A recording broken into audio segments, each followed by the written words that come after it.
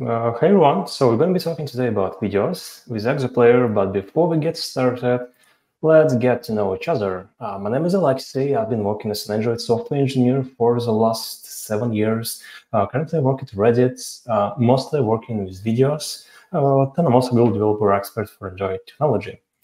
If you want to connect, you can reach me out on Twitter. I really enjoy having new chats, especially about videos, Gradle, UI testing, and so on. So don't hesitate to do that. And a bit about Reddit. Reddit is a social app. Technically we have around 700 Gradle modules. So we are 100% on Kotlin. We recently started a migration process to a Jetpack Compose, and adoption currently is 56%. I believe it's actually a bit more. To support, to deal with all of that, we have 75 Android engineers. And videos actually are a very, very huge part of Reddit. So we have 10 different surfaces to support. And this talk is primarily going to be about challenges we encountered along the way. We're going to start with a bit of theory. I know it's going to be, this probably could be a bit boring, but it's actually essential to know. We're going to discuss what the video is. We're going to discuss frames, codecs, resolution, bitrate, adaptive playback, and of course, Android Media 3. But second part, going to be practical. We're going to be talking about delivery, about caching, prefetching, load control, buffers, bandwidth mirror. We're going to improve video resolution. We're going to be talking about decoders and, of course, how to deal with all of that stuff with Jetpack Compose. So we're going to try to squeeze maximum from ExoPlayer today. But my main goal is actually give you some practical tips and tricks that you could use on your project. If you have some video stuff, you can make them work better. If you don't have videos yet, you can refer to this talk later and rewatch it. But before we dive in, just some small reminder, I really want to encourage you to test everything via your own A/B tests, because today I'm going to be showing a lot of different data to you, how different params in ExoPlayer affected downloading and that kind of thing. So be careful with that, because things that worked pretty well for us may didn't work well for you. Let's start. What is a video? Looking on that animation, we can see that video is actually a set of different frames, really often being accompanied by audio. And to guarantee that we have actually that motion for a human eye, at least 24 frames per second is required. This standard has been used since early days in cinema industry, I think since 30s. Lately, 30 FPS appeared as a standard for television, and also we have 60 FPS as kind of industry standard, minimum industry standard now.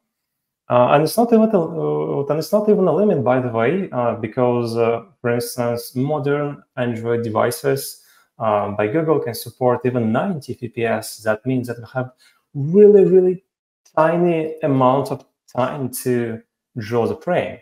But when it comes to video content and everything video related, we still may see that some video services are still drawing videos with a 30 FPS, and there is a reason for that.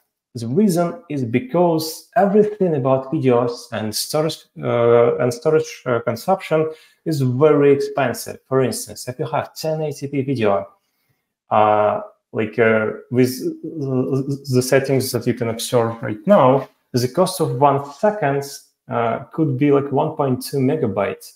And this is 30 FPS. Just imagine if it would have been 60 FPS. And because it is very expensive, this is not how frames are being processed internally under the hood. So it's not like set of images that one followed by another. So instead, whenever you draw the content, we have very different type of frames. The first frame is called iframe or intro frame. It has 100% of content that is being displayed, and it's often used as a reference point. We also have pframe. which is predictive frame, it stores difference between previous frame, which is an iframe, and the current frame. We see that Pac-Man moved a bit, but dots remained the same position. And there is also one more type of frame that calls bidirectional frame or B-frame. It stores difference between previous frame and the next frame.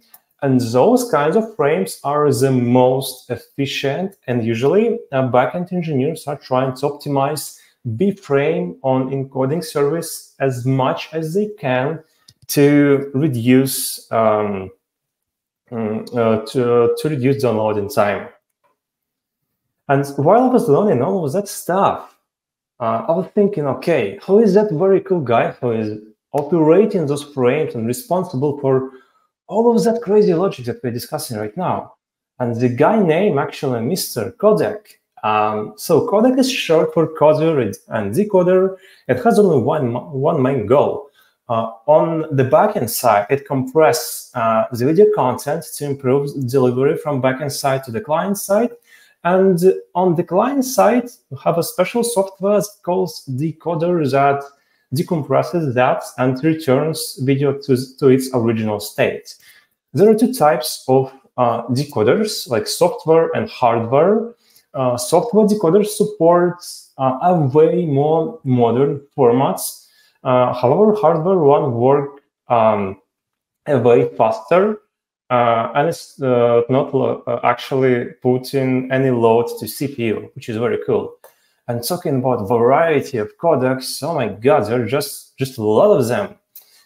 So we have AVC, VP9, etc., and you can see how different codecs are spread across different production environments nowadays. And you still can see that AVC, which is the oldest one, I would say, it's more than 20 years than it's been used. It's still the most popular one, but companies actually tend to move towards the most efficient codecs like VP9 or VP8, for instance, just to reduce decoding time. I would say that if you just started with video, and if video is not like a main part of your Android application, and you are not building a clone of Amazon Prime or Netflix, probably AVC is going to be a very pragmatic choice because it works everywhere. However, even if you would like to choose some modern codecs like VP9, you still would need to have some fallback to AVC because not 100% of Android devices are going to support that, unfortunately. In video, we also have resolution, quality, and bitrate. What is that? Talking about resolution, each frame consists of tiny dots called pixels, right? And that forms resolution.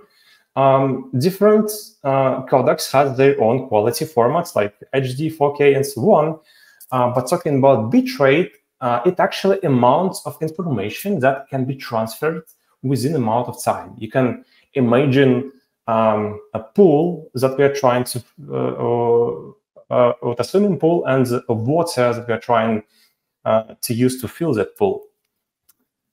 And talking about delivery of how to deliver videos from backend side to the client side, we actually have not a lot of choices. The first way is just to use pure binaries MP4 videos. It's very easy setup because all we need to do is just download file and that's it. It's supported everywhere. It has only a single round trip to the backend side, though it could be downloaded partially. However, it uses single bitrate, which means that it's not adaptive for network. Just imagine you're watching a video for 10 minutes, you downloaded that in a very bad quality because you didn't have very good bandwidth, and quality is not going to adapt for the network. To address this problem, there is adaptive protocols exist like Dash or Dash and HLS. And they support multiple bit rates. They adapt to network change on the fly magically, which is very cool. However, there is very complex setup. Unfortunately, it actually requires some time from you to make it work on the backend side, especially. and it has additional round trips for the backend side, and we're going to review why it's bad. Just in case, talking about Dash, how it actually works. It works on Android and web, so it has minimum 2 round trips. The first round trip, it fetches manifest file that defines a lot of information about segments, about video and audio segments. So it has minimum 2 round trips to show the first frame. And it doesn't have a native support for an iOS, which could be a deal breaker for you. And talking about HLS, that's older protocol that works everywhere, including Android. ExoPlayer do support that. And it has minimum 3 round trips, unfortunately. It has to fetch master manifest first, choose the playlist, and fetch this playlist after that. And only after that, segment gonna be fetched. That actually creates a lot of ways to have some playback error. So whenever we want to show a first frame for a video, so we have our Android device, we have our Mr. Backend, and we have CDN where we store video content. First of all, we reach out to the backend side and telling him, hey, please give me some videos to show. So we show some buffering, then we select, for instance, first video. We have a lot of URLs. Then we're downloading MPD file with Dash. That MPD file actually, or manifest file, it has some information about video tracks, required network connection, and that kind of thing. And it also has some information about audio tracks. So once it's downloaded, we're going to download audio by selected quality. By selected bitrate, we're going to research how to do that in upcoming slides. We download the video, and only after that, the first frame going to be displayed. However, if you would like to upload the video, with adaptive playback, it's going to be even more complicated, because from the client side, what do we need to do? So we just need to upload that to the Mr. Backend. Mr. Backend gonna communicate with some kind of encoding service. That encoding service gonna update everything to CDN, so it's gonna cut every video to different quality. It's gonna create manifest file. So and then it's gonna be served again to the client side. And to deal with all of that stuff that we have with videos, we have Media3 set of libraries. And just in case, did you know that there are 34 libraries available for us? Just a lot of them, really. And the good thing, we already see similar words like VP9, HLS, Dash. That was actually a reason why I was talking about that before. So, and let's go to the most interesting part, what we can do with ExoPlayer to get it work better. First of all, if you ask me, what like really frustrates me as a user, number one thing is going to be this guy. So it's rebuffering or loading. That's a main motivator for me to leave the video. Second one, that is that buffering it actually appears on the most interesting places. That is not very good, but there is things that could be worse than that rebuffering. It network error or something went wrong, guy. So at that point, I'll probably close the application. And of course, I would like to all of the videos be in a very good quality. Those 3 things we're going to improve today. The first thing you can start is to think about proper delivery and proper protocols. Historically, at Reddit, we used Dash for all of Android video content. And it turned out that with Dash, you have a lot of requests, a lot of round trips. And those requests are the best friend of something wrong guy and network errors. And what we decided to do, we decided just to conduct an experiment and replace some of the videos to just pure MP4. As a result, we started to have 5% less playback errors, and video view this increased. Talking about recommendations, our experiment showed that if you have the video content under 45 seconds, like video is not main part of your app and so on, you can just use MP4s, and then it's going to be just fine for your application. However, if you have longer video content, like more than 45 seconds, adaptive bitrate, unfortunately, going to show better results. The next thing that's actually prefetching for the video. And the idea behind that is actually easy. While we're watching some videos in our video player, what we can do, we can prefetch the next one. And while I was actually Googling first time how to do that and what approaches do we have, ExoPlayer provides just a lot of options to do that, like dash downloader, dash util, HLS, etc., and it's not very clear what to use. But before the prefetching, actually, you need to deal with caching. And how it actually works, so whenever you want to play the playback, you need to provide a media source to ExoPlayer that communicates with data source. That could be HTTP data source or cache data source. So that data source is going to communicate with simple cache. So this is an abstraction from ExoPlayer that, in my humble opinion, not that simple as it's named. And simple cache communicates with the file system. So all of that stuff we need to provide to ExoPlayer, but the beautiful part that we can introduce prefetching just from the site. It could live separately in separate module, for instance, and we just have to provide data source and the same instance of simple cache, and it's going to work. The first question that you may be interested in is where to cache. On Android, we have two ways. We could use internal dir that's available everywhere, that's isolated from other apps, as long as we can tell. However, system might clean up this internal directory. For instance, if your application reached certain amount of quota, so operation system going to clean that internal dir for you. To address that, there is an external dir that system is not going to clean up unless your application actually stores the content under package name. So it's going to be cleaned up only if application is deleted manually.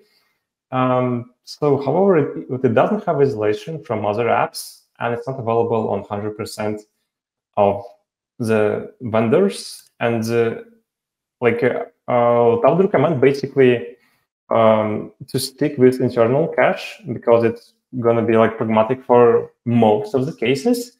The only way where you need to use external dir, it's probably if you would like to store very long video content and to ensure that users could watch that on a plane, for instance, or somewhere else.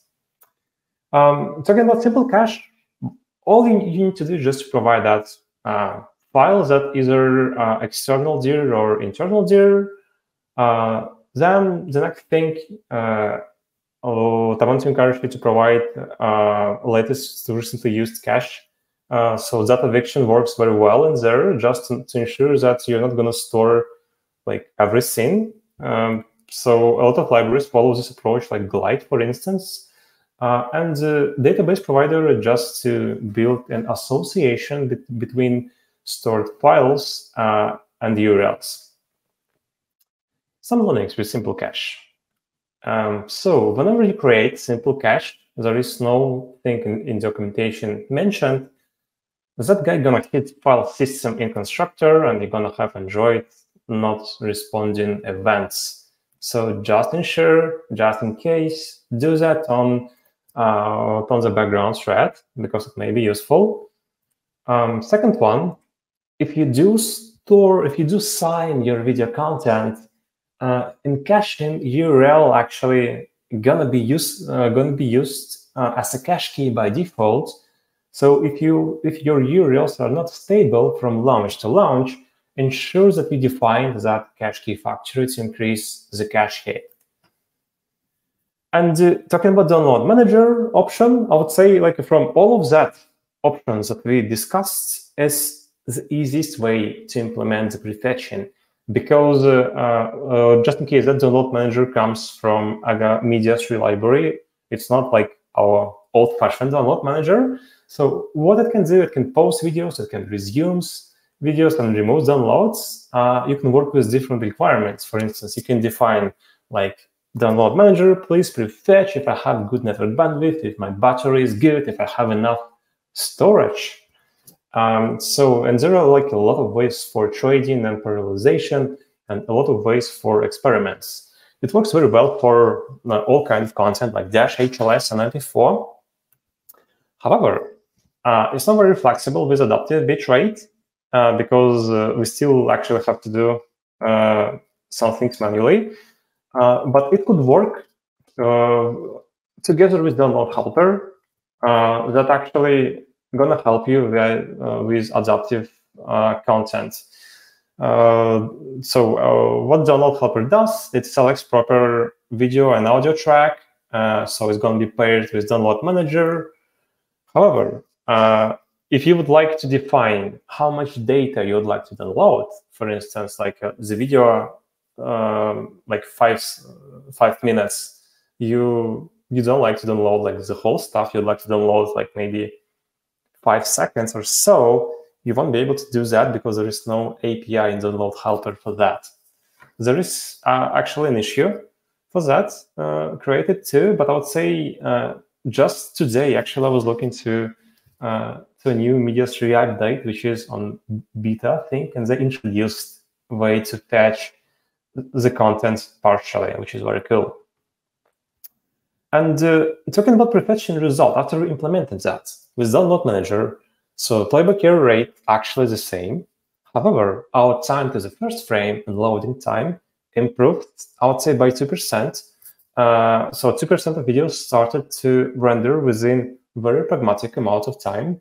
That increased overall video view by 1.7%, simply by just introducing prefetching and fetching those videos ahead of current playback. Definitely do that. After we implemented prefetching, we started to think, what if we prefetch the next video only if we have a very good network connection, very good bandwidth on the device? So we conducted a set of experiments a couple of times with different options, like prefetch only if I have 2 Mbps, prefetch if I have 5, 10, or 15 Mbps. Unfortunately, it doesn't work for us. So like I would say I would recommend to not invest time on that, because for some reasons the situation becomes even worse in terms of performance and downloading. Don't do that. Talking about future, so we just discussed the basics of prefetching, and there are a lot of open questions that I haven't tested yet. For instance, would it be better to prefetch on videos but 5 and 10 seconds each, and not prefetch like the whole video? I don't know yet. Potentially it will be better. Would it be better to download all of that stuff in parallel and prefetch I don't know, even more videos? That's a question. Or maybe like we should download the segment of one video in parallel. So for instance, hey, ExoPlayer, here is one thread, download me the first 10 seconds, but in parallel, I'm going to be downloading the next 20 seconds. So this is an open question as for now. The next things that we're going to discuss is load control. That's, I would say, that is the most impactful thing that you could improve in ExoPlayer to get a result straight away.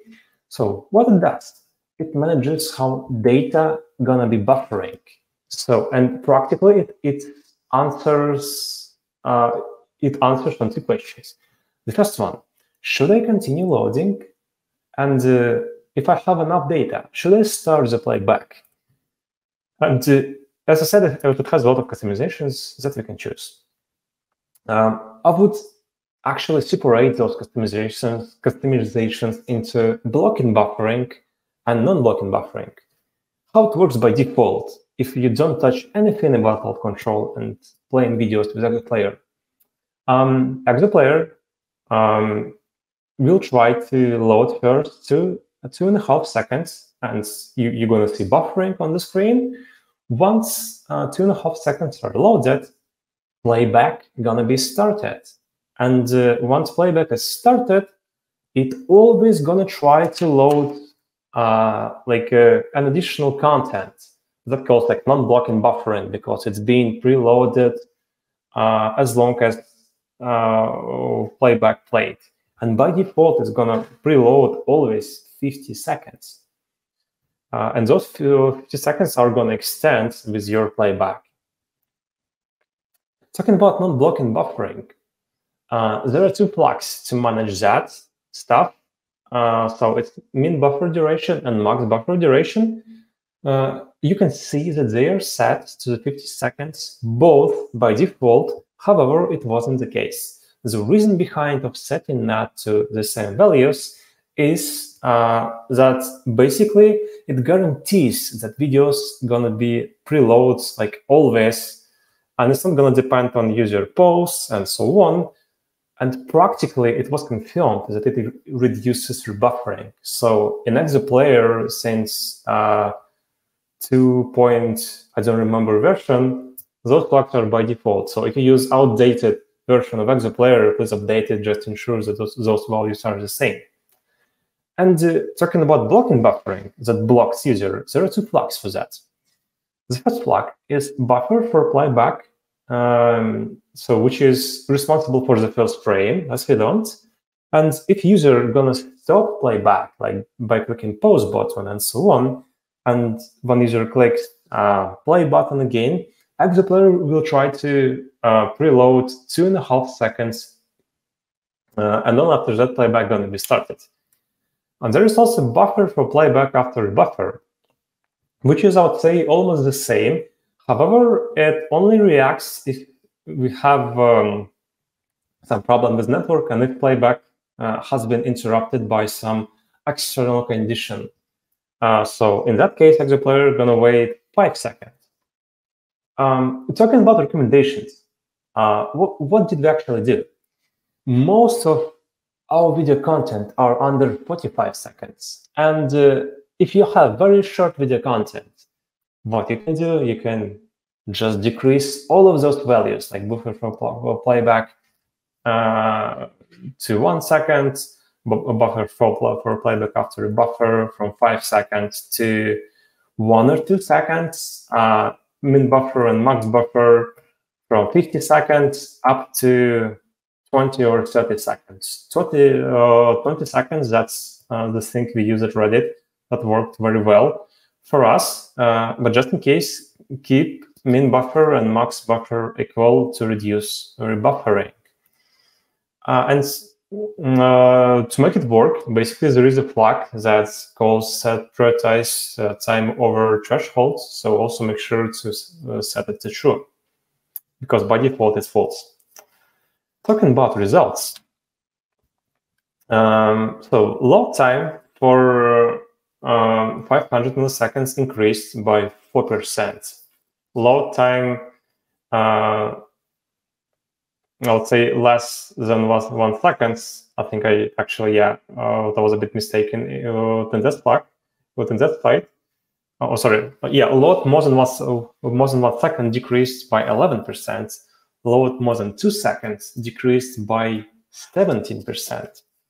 Video view increased by 1.5%. And that's all only, I would say, by changing different params in ExoPlayer. So this is, I would say, so far, this is the most impactful thing that you could do to get very fast results. Definitely do that. It's snack. Talking about the code implementation, so basically we just need to create default, we just need to create custom load control, set all of that information, and pass it to ExoPlayer, and that's it. The next thing is bandwidth mirror. What is that? So it's responsible for calculating network bandwidth that we use to define, that we use for adaptive bitrate. By default, how does it work? It actually collects a lot of calculations and it uses median like P50 so for the upcoming playbacks. Let's come back to our scheme. Whenever we download dash playback or HLS, doesn't matter. So before we start download segments, we're gonna call, hey, bandwidth mirror, please give me current bitrate. Give me bitrate that I would need to select. So then, based on that bitrate, it's gonna be selected. So it will start downloading them, we'll show the video. And once we finish downloading, we're gonna actually update estimated bitrate and we're gonna reuse it for our upcoming videos. And it turned out that, so we were talking about prefetching, right? So the prefetching is not gonna contribute at all to the bandwidth that may affect video content quality for adaptive bitrate that may be not very good. And the fix, actually, in Download Manager, what you could do, simply by one line, you can let the data source know that, hey, data source, please contribute to the bandwidth, just by one line of code. I'm talking about results. The resolution, the content quality is going to improve. So I tried to improve by 1.25%, which also affected video view. That improved by 0.5% too.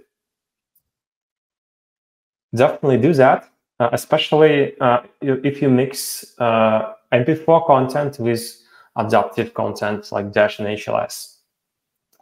While I was doing all of that, I also was interested in, like, okay, but what initial bitrate do we have? Because bandwidth mirror is going to calculate things only after first downloading. But what if we would like to show the first video very fast?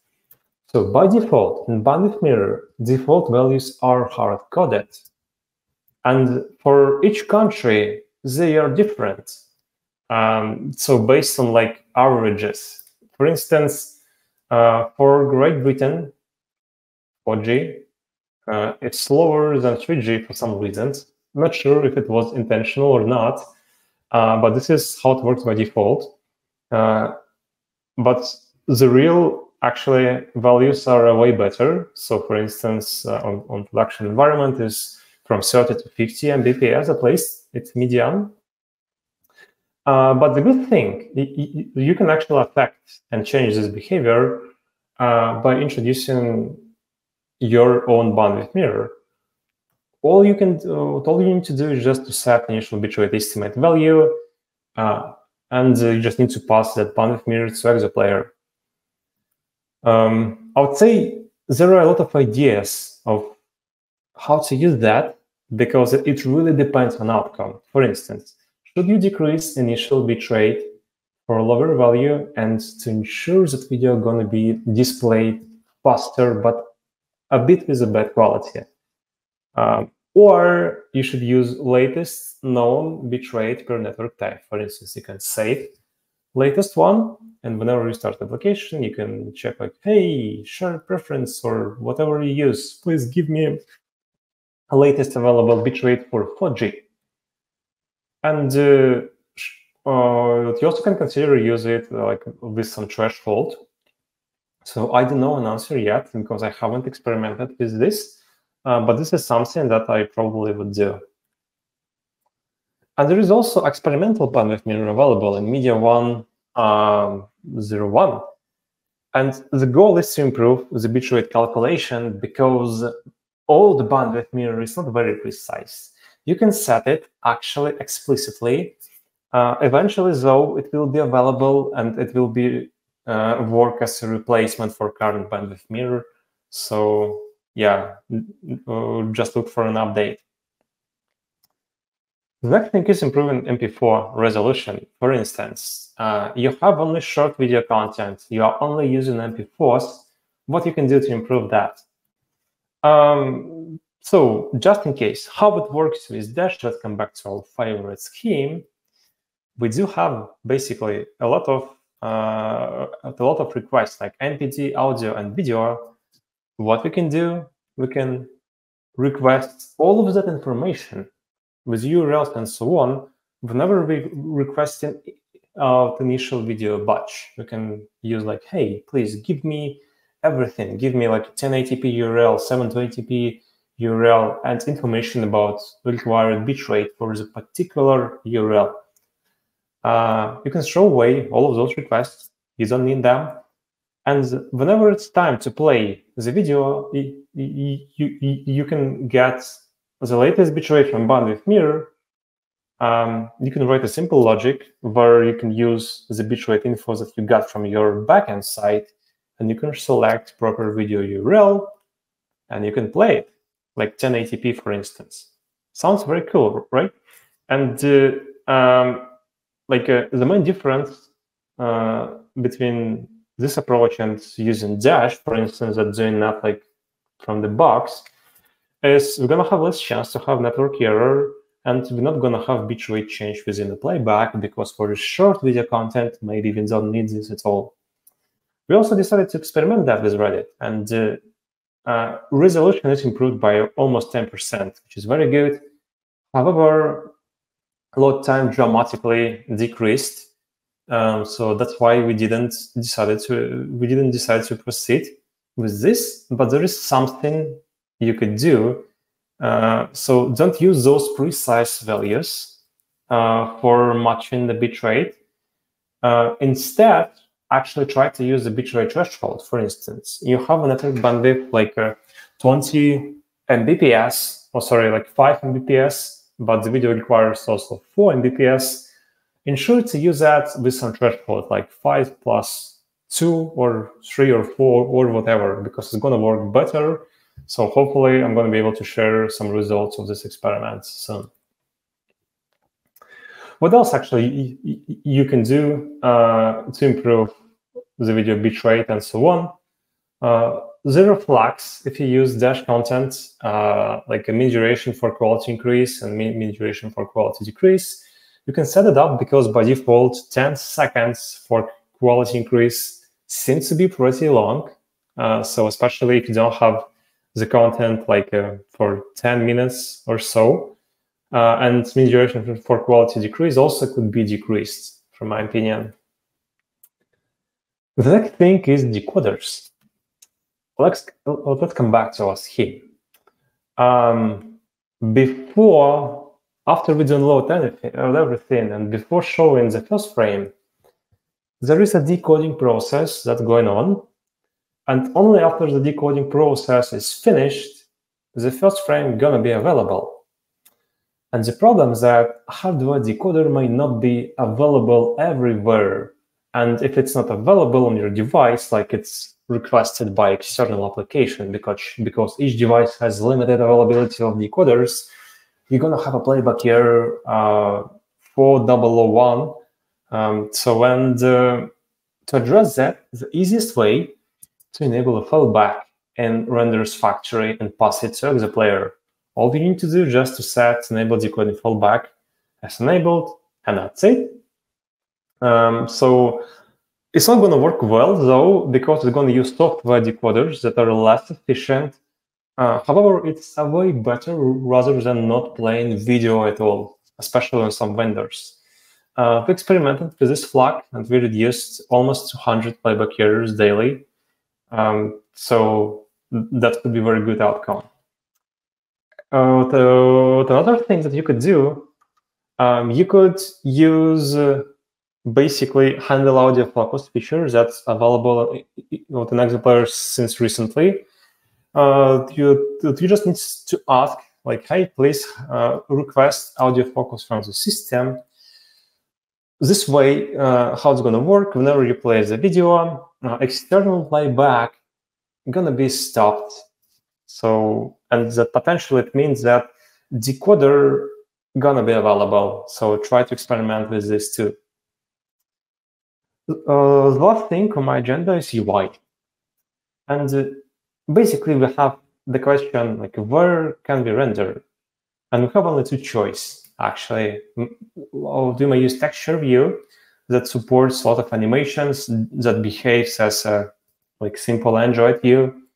However, it has very bad performance, it consumes battery, and it doesn't support DRM if you work with this kind of content.